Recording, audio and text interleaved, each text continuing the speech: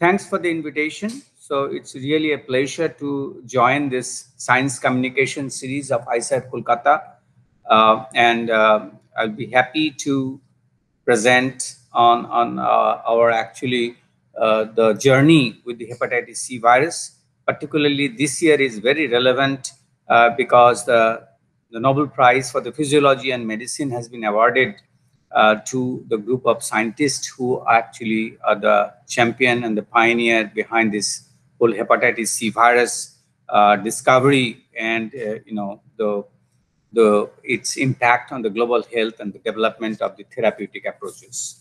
So before I start, I'm currently at the National Institute of Biomedical Genomics. We joined here in 2018. Before that, I've been working on hepatitis C virus for last 22 years in the Indian Institute of Science, Bangalore. My lab is still continuing there, and they are actually contributing to the field of hepatitis. Now, just to start with, as we wanted to have it very basic thing, I was just looking at the historical perspective. I mean, what we know about hepatitis. Now, if you really look at the literature, this is almost like a 3000 BC. Sumerians, they used to think that the liver is the home of the soul, and the jaundice is the attack on the liver by a devil named Azau. Then 400 BC, Hippocrates actually said that the bile contained in the liver is full of flame and blood and erupts. After such an eruption, the patient soon raves, becomes angry, and talks nonsense. Then there is a mention in 17th to 19th century where the jaundice epidemic was actually noticed in the military, in the main, and the civilians. And in the French camp, because of the yellowing of the camps or the battlefields, they used to call it as a jaundice champ or the battlefield jaundice. And the clinical term was icterus. Icterus is the yellowish or the discoloration of the skin due to hyperbilirubinemia. And actually, funny thing is, at that time, the myth was that the icterus is actually Icterus galbula, is actually a Baltimore oriole, which is a yellow bird. And the myth was at that time that if you develop this kind of a yellowish in the skin, you go to the forest, sighting the bird was supposed to cure a person with jaundice. So while these things were going on 17th to 19th century, there was an accidental discovery of the Australian antigen by Dr. Bombard. And he ended up discovering actually he was trying to study the genetics of the disease susceptibility and ended up with a strange antigen, which they named it as an Australian antigen. And that was the discovery of the first hepatitis antigen. Now, hepatitis, as you know, can be actually of, triggered by different things. Like it could be because of the alcohol induced, it could be an autoimmune disorders, non-alcoholic steatohepatitis. Many a times it is due to the toxins or other infections. But I mean, what we were actually more concerned now is the viral hepatitis, and which is actually coined by several alphabets, A, B, C, D, E, F. There is no F, but there is a G. So the F, hepatitis F, could not sustain. I said hepatitis F failed. That's how now we jump to hepatitis G virus. So as you see here, all these alphabets, A, B, C, D, E, and G, they are actually all causes viral hepatitis, except hepatitis B and hepatitis D. They are RNA viruses. Hepatitis B is partially double-stranded DNA, and hepatitis D is also a single-stranded RNA viruses. But it needs a satellite viruses like hepatitis B to carry on the infection. Now, as you see here, hepatitis B was a major problem, 240 million chronic infections globally. And hepatitis C is also following the hepatitis B, 150 million chronic infections globally was actually being noticed. Now, as early as in 1989, hepatitis C is known to, it was known to cause chronic hepatitis liver cirrhosis that leads to hepatocellular carcinoma. And there is some estimate in 2007 which shows that it actually suppresses the HIV infection to some extent. And HIV was actually 12,734, where hepatitis C was 15,106.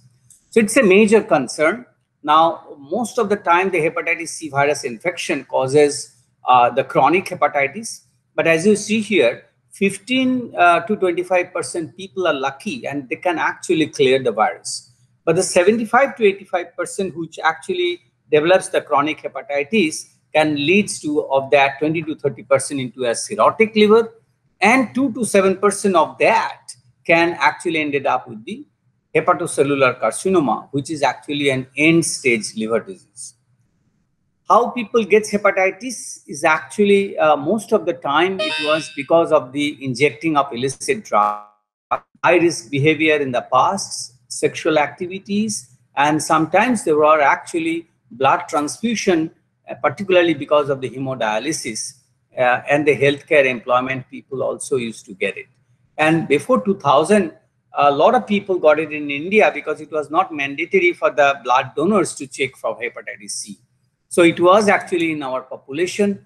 And as you see, hepatitis C virus, this is a 2013 picture. It's almost like an all over the world. And in some of the pockets, there are actually huge incidents of hepatitis. And there are several genotypes. There are 7 genotypes so far. And there are 62 subtypes. And it's still emerging and it keeps on mutating. It's a major problem. Now, the thing that we are going to discuss it is these 3 persons, the Harvey Alter, Michael Houghton, and Charles Rice. These 3 people were actually saved the whole world from this menace of hepatitis C virus. How their discovery led to the treatment is actually I'm going to highlight in my talk. So let's start with the Harvey Alter's contribution. So as I told you that hepatitis B was actually discovered, Bloomberg was actually given Nobel Prize in 76, I think, if I'm not wrong. And then, but there was still the problem persisted. Means there were actually incidents of blood transfusion after even screening of hepatitis B. So people were actually termed as this is a non-A, non-B viral hepatitis, or NANBH. Now, this virus is actually was causing a major concern. And Harvey Alter's group, actually, it was a landmark paper in the Lancet in 78, where they have shown that if you actually take this serum from an infected person, which is actually non-A, non-B hepatitis, and inject it into chimpanzee, you can see a similar kind of a hepatitis developed in chimpanzee. So as you see here, uninfected and infected chimpanzee, chronic infection was more frequent compared to the hepatitis B infection. And it was, as I told you, it was named as a non-A, non-B viral hepatitis. Serum from patients with acute or chronic non-A, non-B hepatitis could transmit the disease to chimpanzee. And they also actually pointed out the virus is somehow coated with the liver droplets. The virus contains lipid. And the size was actually ranging around 30 to 60 nanometer. This was actually the first report on the presence of this non-A, non-B hepatitis. And then Michael Houghton actually continued research and tried to identify what is this non-A, non-B hepatitis causing agent. So what they did is essentially they collected the plasma from the infected chimpanzee, spun it in the ultracentrifuge, pelleted it, and then isolated the DNA and RNA from there. And that DNA and RNA, they did actually a shotgun and then expressed in a lambda GT11 cDNA library. They made a cDNA library of lambda GT11. And then they actually probed it with the antibodies that were isolated from this non-A, non-B hepatitis patient. And then they actually screened for the clones, which are actually expressing the proteins that can be neutralized by the antibody or lighted up with the antibody that is collected from the patient. And they were successfully able to isolate, determine the properties of a clone. They named it as 511. This they found that this is an extra chromosomal derived from the RNA found only in the non-A, non-B hepatitis samples and distantly related to flavivirus, encodes a protein that binds to the antibodies found only in the non-A, non-B infections. And as you see here in the Western, they actually clearly showed that it's actually specific for the antibody isolated from the non-A, non-B hepatitis, but it's not lighting up with the hepatitis B or hepatitis A. So this is essentially, again, another landmark study by Chu et al. From the group of Michael Houghton, which came out in Science in 1989. Now that's 1989, and then Charlie Rice took it over, and then he tried to identify, is it possible that you can characterize this hepatitis C virus? So that's the time they started calling it as a C, because we already have hepatitis B, we have hepatitis A, now they named it as hepatitis C. Now the question is whether the hepatitis C alone can cause the hepatitis or not. So Charlie's group showed, which was actually published in Science in 1997, that if you can isolate and clone the virus from an infected patient, and they showed that if you have this RNA and tagged it with a conserved 3' end, non-coding regions at the 3' end, that engineered RNA, when they are actually try to incorporate some mutations which will inactivate it, or you use the wild type and try to do this experiment in chimpanzee, and they could show that actually they are able to cause the infection.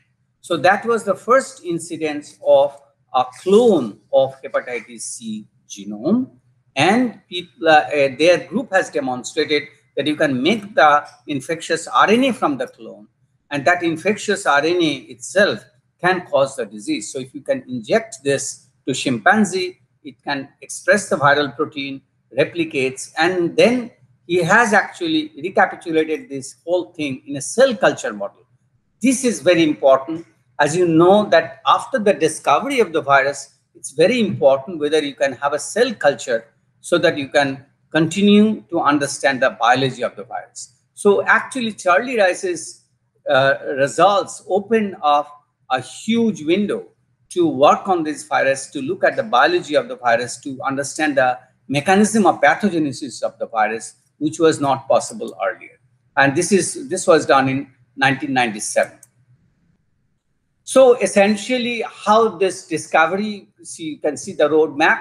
The first, there was actually a report on an observation of a non-A, non-B hepatitis virus in the blood transfusion patients. So when this was actually taken it up and then infected in chimpanzee, it was found to come up with the similar kind of a disease. Then this plasma was then probed for the DNA and RNA, and that genetic fragments was actually cloned, and then it was actually probed by the antibodies infected isolated from an infected patient, and finally the genome was identified. And Charlie Rice showed that you can actually have a cDNA by reverse genetics, and that infectious cDNA, you can make the RNA in vitro, and that RNA can actually causes the same hepatitis C disease in a cell culture and a chimpanzee model. So this was the discovery, and what this discovery led is essentially now you have a handle to detect the virus. Remember, this was 1997, and from 2000, it was so popular for detecting the hepatitis C virus, because previously it was not very popular test to find out hepatitis C in the, as I told you, in the blood donors or in any other blood transfusion cases. So it became a normal practice for the people to test for hepatitis C virus. And that actually led the research to the eliminations of the risk of transfusion associated hepatitis, and that led to the research to identify and discover antiviral drugs. As you know, now there are several anti-hepatitis C drugs are available over the counter to actually combat this particular disease. So this disease can now be cured and raises potential for the global eradication of hepatitis C virus. Actually, incidentally, in the last meeting when we attended hepatitis C, we used to have a big meeting, and Charlie Rice actually declared it a couple of years back that we hope that after 2020 we don't need to have a hepatitis C virus meeting anymore, because majority of these things are now under control. While saying so, we also appreciate that there are a lot of things are still not known, and I'm going to highlight that part. Now, I'll try to give you a little glimpse of research that our lab have been doing it. This was discovered in 1989, and I think joined a lab in UCLA in 1991. And from then, I have been working on hepatitis C virus. So from the beginning, my particular journey of research started almost at the same time when the hepatitis C virus research was evolving. So I'll just give you some glimpse of results that we have actually generated in the laboratory at Indian Institute of Science. Now, hepatitis C virus, as I told you, now we know a lot about it. It's an RNA virus. It actually goes inside the cells and then uncoat. The viral RNA makes viral proteins, and that's actually called translation of the viral protein.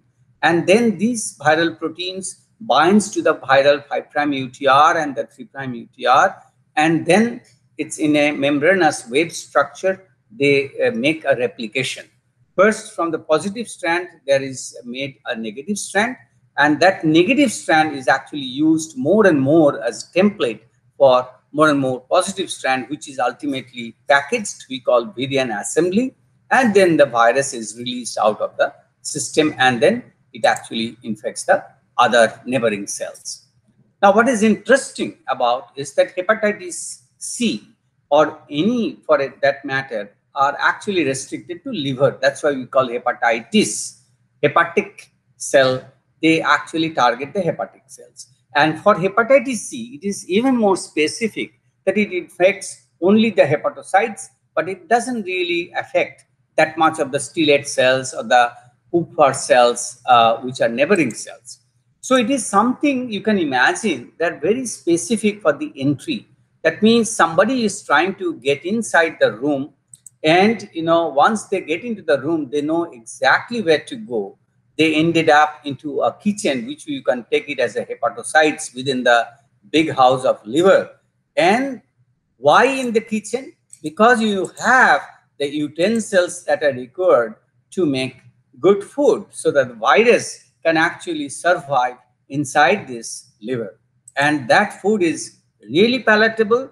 And as you see, that this sub sandwich are actually cut down by knife, and there are cellular protease, and the viral protease actually chops this viral polyprotein into structural and non-structural protein. There are several structural protein like the core, envelope, P7 is an ion channel protein, and the NS, and there are non-structural protein like the NS2, NS3, NS4A, NS4B, NS5A, and 5B. NS5B is the RNA-dependent RNA polymerase, and NS3 protease is the protease which actually cleaves the viral polyprotein into small pieces of structural and non-structural protein. Now, arguably, people will always try to inhibit the viral protease or the RNA-dependent RNA polymerase so that they can inhibit the viral replication, and that's why it is done. As you know, initially hepatitis C virus was actually treated with pegylated interferon and ribavirin, which is a nucleoside analog. But later on, as I told you, with the discovery of the cell culture and the advent of the progress of the research, people started screening for different compounds. And now there are telaprevir, and which actually inhibits NS3 protease, and sofosbuvir, which actually inhibits NS5B polymerase, and the NS5A is actually targeted by ledipasvir. So these are the compounds which are now turned into a drug, and that can actually eliminate or bring down drastically the virus titer in an infected patient. So that is the good sign. But as for everything, there is always limitations in the drugs, because as I told you that hepatitis C has 7 genotypes and several subtypes. So the genotype specificity is an issue. Emergence of drug resistance is another issue of the mutants. Relapse of once the drug is stopped. There are several cases now coming up that even after the virus titer is down, after 6 to 12 months, the people is coming back with the hepatocellular carcinoma, or actually there is a relapse of the disease. So additional therapy associated side effects are also there. So there is a scope to actually contribute to research to find out alternative drugs. Now, I will just give you just a short glimpse of what we are doing in our laboratory at the Indian Institute of Science, Bangalore. Now, when we actually started my laboratory in 1998 in Indian Institute of Science, at the same time, there was a paper in Science which showed that actually in the ribosome, that usually the cellular RNA binds to the P sites and the A sites. But hepatitis C, interestingly, binds to the exit gate of the ribosome. So if you really look at, this is the head, this is the platform, this is the beak, this is the exit gate, where there is a pink place, there is a protein called ribosomal protein S5.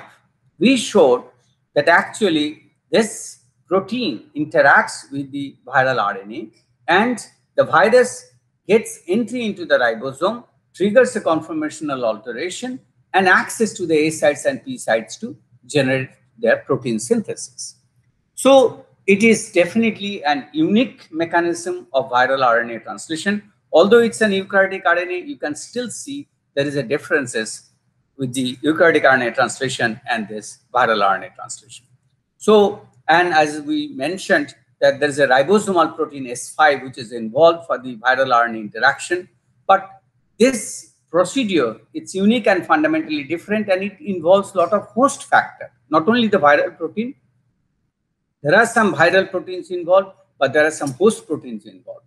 So my lab was actually interested to find out which all ribosomal proteins involved for the interaction with the viral RNA, for the entry, which all host factors are involved in the translation and replication of the virus, and which all viral proteins are actually necessary to regulate the translation and the replication of the virus. Ultimately, is it possible, knowing this biology and the mechanism, can we target to design a selective antiviral? Remember, as I told you, that the translation is unique and fundamentally different. So if you can really target it, we don't expect any side effects. Like an NS3 protease and NS5B, when you actually inhibit, you ended up actually inhibiting a lot of other cellular protease and polymerases. So this kind of effect we can actually avoid if we have a very specific targets. But while understanding this biology over the years, we have been actually studying that several host factors. And interestingly, some of these host factors are nuclear protein.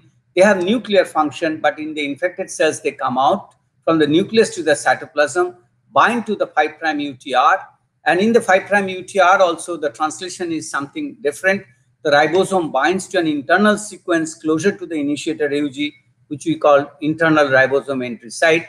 So unlike cellular RNA, where there is a cap structure at the 5' end, ribosome binds to the cap structure. In this case, hepatitis C, ribosome 40S subunit can directly go and bind to the viral RNA near the initiator AUG. And this is actually facilitated by several transacting factors or host factors like La and PTB. We showed that some of this protein also binds to the 3' UTR and causes a switch from the translation to replication. And not only that, there are now microRNA like MIR122. We also showed MIR125B. They are regulating the abundances of their targets and those proteins, RNA binding proteins, and their affinity towards binding to the 5' UTR and 3' UTR. Now it is actually looks like a big concert where there are several players, and latest players along with the HUR, PTB, and La protein that we have been working, we found there are microRNAs and there are long non-coding RNAs which are actually contributing to the HCV orchestra in the infected cells. And over the years, we have shown how HCV infection, there are several proteins and the host factors, viral proteins and host factors are involved. The microRNA and the LNC RNA that are involved, as I told you, LA, PTB, HUR, or the MID122, 125B. And very recently, we showed the HULK, which is a liver-specific long non-coding RNA and highly upregulated in the liver cancer. And actually, we showed that how it actually helps in the virus to increase the lipid droplets and package it along with it and use the VLDL pathway to excrete out and then affect the neighboring cells. But now what is unsolved mystery is the hepatocellular carcinoma, and we are actually trying to understand how P53 and other players are actually contributing to the hepatitis C virus-induced hepatocellular carcinoma. So we started with a simple observation with a translation that we call protein synthesis and tried to make it translational. How did we do it? We showed there is a small RNA which can prevent the ribosomal RNA, hepatitis C RNA and the ribosome interaction. We showed if you just take a peptide corresponding to the RNA binding motif of the LA protein, and this 7-mer peptide, which actually forms a beta hairpin structure, is good enough. If you just tag it with the 6 arginine residues, it goes inside the cells and can stop the virus RNA replication. We also showed that NS3 protease can also bind to the viral RNA for a switch from translation to replication. If you use a peptide corresponding to the RNA binding motif, it can prevent the viral RNA translation. Along with that, because of the suggestions from the government of India, we were also trying to see some compounds from pomegranate and also Phyllanthus as natural sources. And we have identified the pure compound from the natural sources. They can inhibit the hepatitis C virus replication to the extent that we are actually getting from the commercial drugs. And we also found some monoclonal antibodies. This is in collaborations with Professor Anjali Karande's lab and Dr. Soma Das, and we showed that these monoclonal antibodies can efficiently prevent the virus entry. And very recently, we have made a virus-like particle with the hepatitis C virus structural protein and showed that how that VLP can be used as a vaccine candidate. Now, all these things, we are testing it. As I told you, that hepatitis C virus doesn't have any animal model. It infects chimpanzee, but that chimpanzee work is now discouraged, and it doesn't infect mouse. But we have collaborations with Japan with some laboratory where we have mouse with a harboring human hepatocytes, and this mouse can be infected with the viruses. In this system, actually, we tested all our antiviral compounds and see whether we can get reasonable results in an in vivo model. So what still remains is an appropriate model. As I told you, chimpanzee work is now discouraged. Mouse model, we are using humanized mice, as I told you, and some researchers are trying ectopic liver generation to understand the virus biology in an in vivo system. Vaccines made different types, but there are limitations because of this viral sequences, genetic variations, because of the error-prone replication by the that RNA-dependent RNA polymerase, which is called the NS5B. Extensive glycosylations of the viral envelope protein also keeps changing its immunogenicity. And the major hurdle is the limited production of the whole inactivated virus. We still can't make tons of viruses as we do for other viruses. For some reason, there is a roadblock in that area. And the major thing that is actually being addressed is the progression to the hepatocellular carcinoma. You know, many a times after the viral infection, several pathways are activated. Unless those pathways are restricted, just bringing down the virus titer does not really prevent the disease progression. So we are actually trying to find out how we can prevent the disease progression. The patient who are curing of the virus should not develop hepatocellular carcinoma. That's a big challenge ahead of time. And the epigenetic modulations of the proteins and the nucleic acids, and trying to see how they can actually contribute to the hepatocellular progression. It's possible that during viral infection, these epigenetic changes happens. Unless we identify that which epigenetic changes are actually contributing to the disease progression, it is difficult to really take care of this hepatocellular carcinoma disease, and triggered the secretory molecules such as that exosome, its combination and compositions. Finally, the last words that I got it from a message, none other than Charlie Rice. He is also saying that let's hope that that their effort, and he is appreciating that all over world there are several HCV researchers are actually contributed to this final outcome, that we could actually handle this disease efficiently. But let's hope that this example of the benefit that science can bring will encourage the public to embrace and support fundamental and curiosity-driven research. This is the key word. The curiosity-driven research is something which all of us are actually encouraging.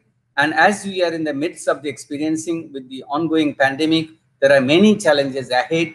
And this is one such example. We should not be scared away from the menace of RNA viruses. This is one example that it was discovered in 1989, and now in 2020, actually, we could actually think of eradication of the disease. So I'm sure many of these RNA viruses we can actually handle, taking this as an example. So with this, I would like to thank the people who are working. These are my present group. These people are actually at NIBMG.